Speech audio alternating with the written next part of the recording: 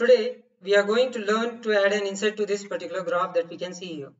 To any graph we can add an inset, or any plot that we can draw, or graph that we can draw in Origin we can add an inset. Usually we add an inset in order to explain the graph or image in much more detail. We can zoom it in the inset and we can explain it, or another data, completely different data can be added as an inset in order to make the explanation much more better.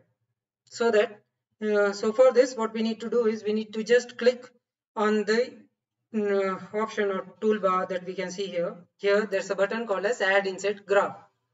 Once we click this, what we get is we get an inset added to this. This inset is in the form of a new layer, but it is added as an inset into this.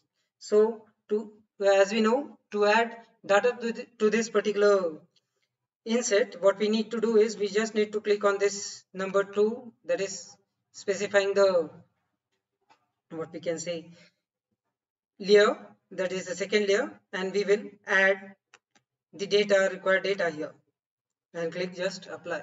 Once we apply, we can add that particular data here.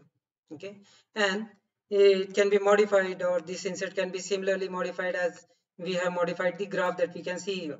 That is, we can increase the scale, decrease the scale, as well as we can change the titles of both the x and y axis, and we can modify as we need. But in order to add this, we just need to click this particular add inset button. This same button is also available here in insert, wherein you can see insert new layers, and in this particular new layers you can have insert link dimension. So once you click this, you can get the similar inset added to it. I'll delete this and once again show you from here.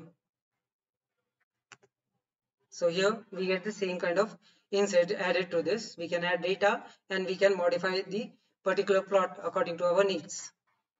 Now other than this, if we need to add same data to this particular plot as an inset, then what we need to do is we need to click on another button that says add inset graph with data.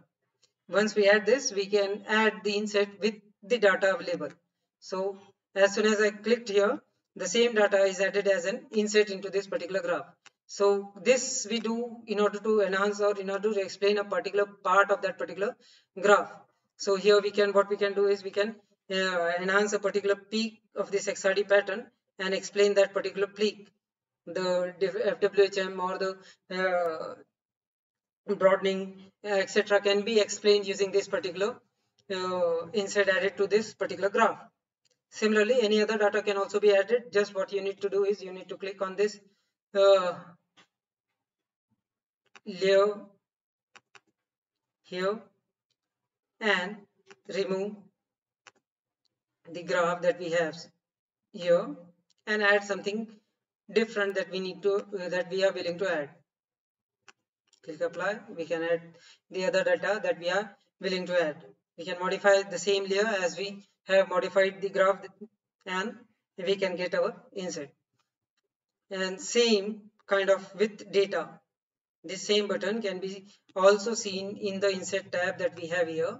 Here insert new layer, axis, and with data. Once we click this, we can add a data inset with the data all available or already inside it